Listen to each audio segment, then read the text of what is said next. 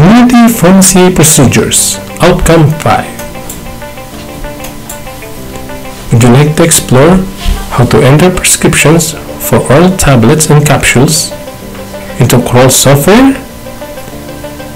Have you had any idea how to calculate prescriptions of oral tablets and capsules? What will you get out of this course?